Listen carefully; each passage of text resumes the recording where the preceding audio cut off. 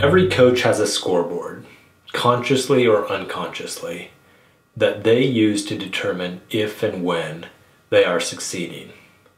For some, their scoreboard looks a lot like the scoreboard on the wall of the gymnasium, because for them, success and outscoring opponents are one and the same. It's all about wins and championships. For others, their scoreboards follow their career advancement. These are the coaches that seem to bounce around in search of a better job or a bigger paycheck every other year. And for some, they keep score by looking at the impact that they have had on the lives of those that they have coached. Now, I'm not saying any of these ways of keeping score are illegitimate, but I will suggest that unless a coach's proverbial scoreboard is consistent with their proverbial whiteboard and stopwatch, they're just fooling themselves and others. So what is the stopwatch? The stopwatch represents how the coach invests his or her time. How we invest our time tells us a lot about who we are. When you ask coaches why they coach, they often tell you that they coach to build character or develop youth. For some, they're telling the truth. There are a lot of great coaches out there. We just need more of them.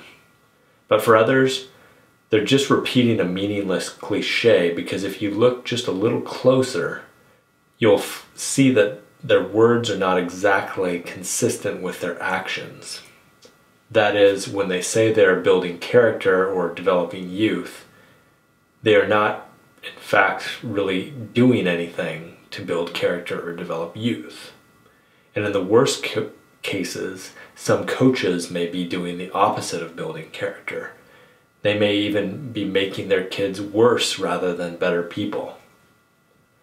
To demonstrate what I mean, let me tell you about one of the many baseball coaches that I once played for who claimed to be building character. We'll call him Coach Mendez. We won a lot of games under Coach Mendez, and we liked Coach Mendez. And the reason we won so many games was partly due to the fact that I had a lot of talented teammates, but it was also due to the fact that we cheated quite a bit. In baseball, there are some gray areas between cleverness and outright cheating. For example, Coach Mendez was a serial sign stealer. He would take his position as the first base coach while we were batting, look at the catcher's signal, then relay the signal to us while we were batting by saying our first name if it was going to be a fastball, or our last name if it was going to be a breaking pitch. Not the most honest thing to do, but in the context and culture of baseball, it's a bit of a gray area. But during practices, Coach Mendez would teach us how to use teamwork to cheat and get away with it. He taught us the double squeeze play. The double squeeze play is only possible if you have a runner on second base and third base. And it goes like this. Like any squeeze play, the batter is charged with the task of bunting the ball, no matter how good or bad the pitch. And also like any squeeze play, the runner on third base breaks for home plate as the pitcher goes into his windup. But unlike the conventional squeeze play, the runner on second also heads for home plate, but does so by bypassing third base toward the third base line before turning for home. Coach Mendez explained the psychology of the double squeeze play to my teammates and I. When the runner on third goes with the pitch, all eyes are on the runner as he breaks for home and on the catcher as he gets in position to make the tag. And in the excitement of the moment, the attention of everyone, the players, the fans, and the umpires, tends to focus exclusively on the play at the plate. So even the field umpire, who is stationed behind the pitcher, doesn't see that the runner on second base takes a rather unconventional route to home plate. And the pitcher, catcher, and infielders are usually too busy reeling from the disappointment of giving up a run to notice that a second runner is sprinting towards home plate. To pull off the double squeeze play, timing is key. We used the double squeeze play successfully several times in games, and only got caught once by an opposing coach who pointed to the footsteps of our creative base runner in the freshly raked dirt. But neither of the umpires saw the play, so the challenge at third base was denied and our runner was safe at home. So if not getting caught was the sole criteria for an action being right or wrong, Coach Mendez was clearly in the right. Every coach has a proverbial whiteboard, which represents what they are teaching. By implementing the double squeeze play, what was Coach Mendez really teaching us?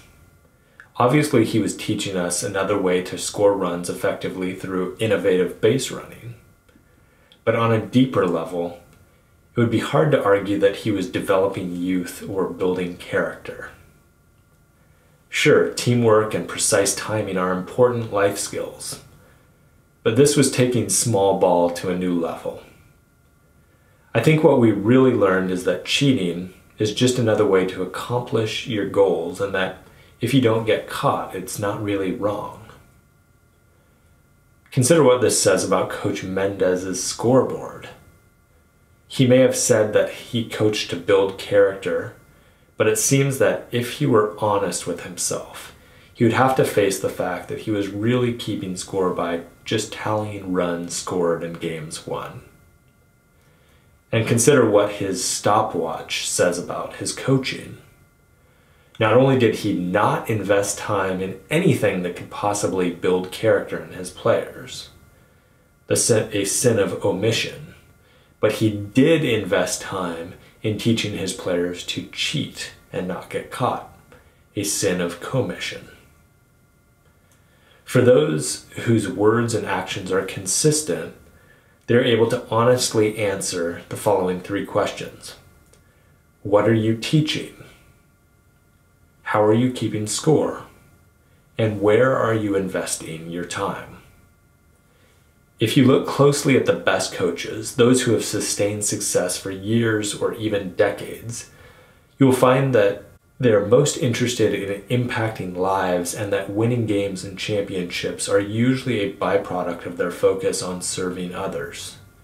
And often you find that these coaches are more interested in the advancement of their players than their own career advancement. For example, rather than taking a job with a more prestigious program, Frosty Westering chose to stay at Pacific Lutheran University, where he became one of the winningest coaches in college football history. And the title of his book, Make the Big Time Where You Are, provides a hint at what he was all about. Frosty kept score not only in wins and championships, but by looking at the lives that he had impacted in a positive way. And he invested his time, valuable practice time, in teaching his players life lessons. And I doubt that he would have taught the double squeeze play had he been a baseball rather than a football coach. Frosty's scoreboard and whiteboard and stopwatch were aligned. The scoreboard, whiteboard, and stopwatch of Coach Mendez, not so much.